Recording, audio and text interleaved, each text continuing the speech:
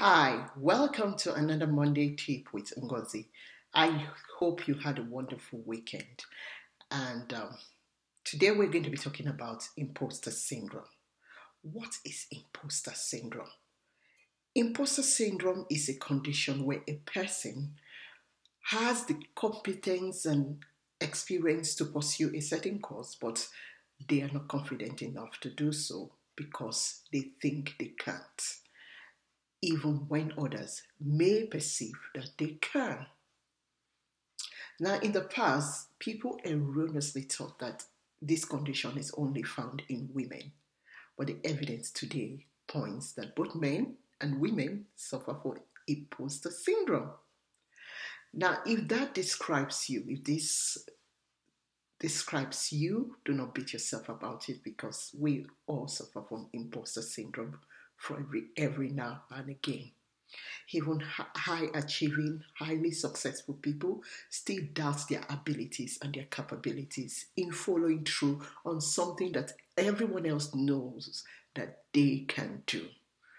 Now, what sets people apart though is dealing with this condition and going ahead to do what you need to do in spite of it. My number one tip for doing so is to love what you do and love the people you serve. Now, something this basic, you might wonder, how can loving the people you serve help you to conquer imposter syndrome? Now, let me give you an example. Assuming you are walking on the street and you find someone in need of urgent medical attention. You are not a medical person. You don't have the experience. You don't have the expertise. You've never done anything like this before. Would you walk away? Now, most of us would not walk away when we see that someone else is in need of urgent medical attention, especially when you know that you are the only one around that could help that person.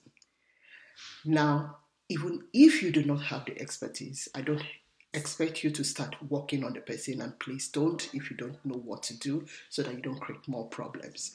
But we all carry something like this in our pockets. We can call for help.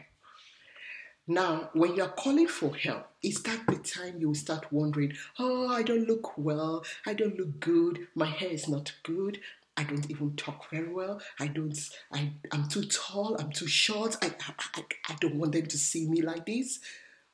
No, at that point in time, your focus is, I need to get help for this person.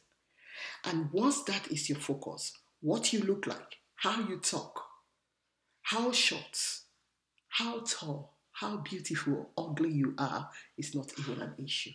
What is an issue at that point in time is to help. So move the focus from yourself to the person or people you are helping, and you'll be conquering imposter syndrome. Now, there are two other tips that I've used personally and I've found them helpful. And those tips are in the recent blog posts on my website.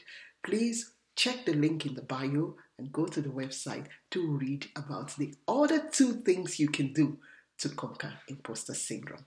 I'll see you soon. Thanks.